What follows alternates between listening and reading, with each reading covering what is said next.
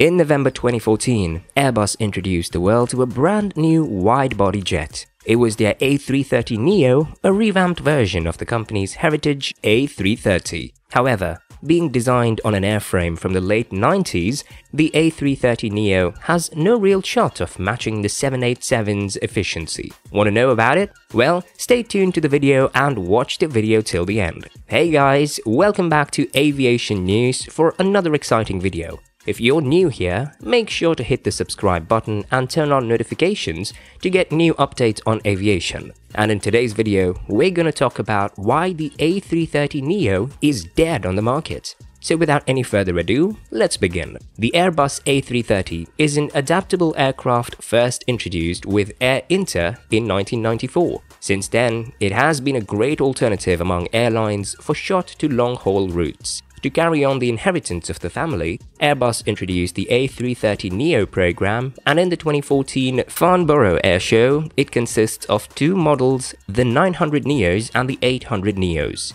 If we look at the creation of the A330 brood, you can clearly see it is similar to that of the A340, but with a twin jet. This is because both the airliners were being developed similarly at the same time. While the A340 was designed to develop exclusively for long-haul destinations similar to Boeing, the 767 was meant for medium to long-haul destinations, while the 777 for long-haul destinations. Anyways, let's answer our first question. Why did Airbus make the Airbus A330-800neo? The story starts back in 2004 with the launch of the Boeing 787 and its overnight success. Airbus was a little worried for their future with no other plans to blast off a new wide body apart from the A380. Fortunately, that idea was highly doubted by airlines. This led to the creation of the Airbus A350 program and also the termination of the re-engineered A330 program. In 2010, Airbus launched the A320neo,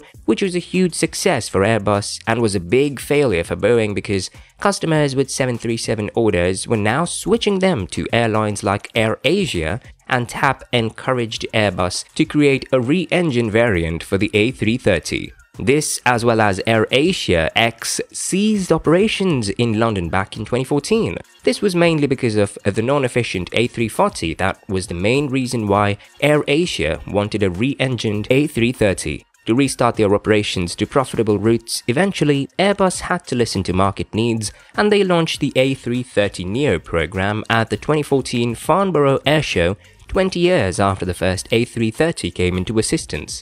The two variants, 800 and 900, were based on their prototype 200 and 300 respectively. But Airbus specifically made the 800 as a medium-haul airplane suitable for under-reserved destinations. For example, Air Greenland chose the 800 over the 900 because the destinations were not far away. Now that we know why the A330-800neo was created, we shall move on to answer our second question: why airlines are not willing to order that type? If we look more carefully, the 900neo is quite familiar to the 800neo. However, the 900 has 58 additional seats with a decrease in range by 950 nautical miles in a typical 3-class layout. It can seat up to 460 passengers in an all-economy cabin. This is where the Dash 800 is less preferred if we take a careful look at the A330neo customers. Most airplanes already have other long-haul options like the A350 and 787 fleets, hence ordering the 800 only on the basis of the increased range is foolish. However, we can also see airlines like Garuda Indonesia and Kuwait Airways order the 800 types, even while having the 777 as an alternative long-haul aircraft. This is mainly because of the geographical location of carriers' hub airports.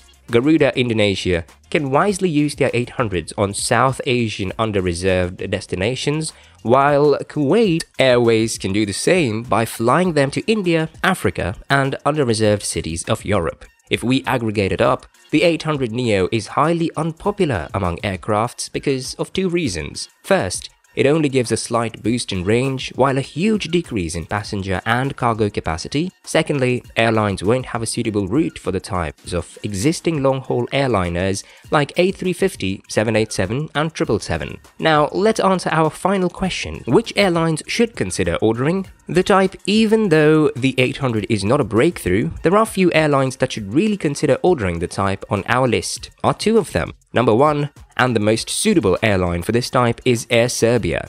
It's the flag carrier of Serbia and also operates the only long-haul route from Serbia, which is from Belgrade to New York. The aircraft used in this route is 12.5 years old, a 332. We all know that the Dash 800neo is the most accurate replacement of the older Dash 200 variant, with slight increased capacity and range from the predecessor. Air Serbia can make the most out of this type if they replace their older variant with the 800neo. Number 2 airline on our list is Oman Air. The airline already operates 10 A330s, of which 6 are parked due to COVID times. Oman Air also operates 9 787s with 6 more on order. If you look at the route network of Oman Air, many cities can be served efficiently with the type, even with the 787 is in their fleet. However, 10 years is pretty less for an aircraft. What do you think about the Airbus A330-800neo? Will it be able to gain more orders, or will Airbus just discontinue the type? Let me know in the comment section down below.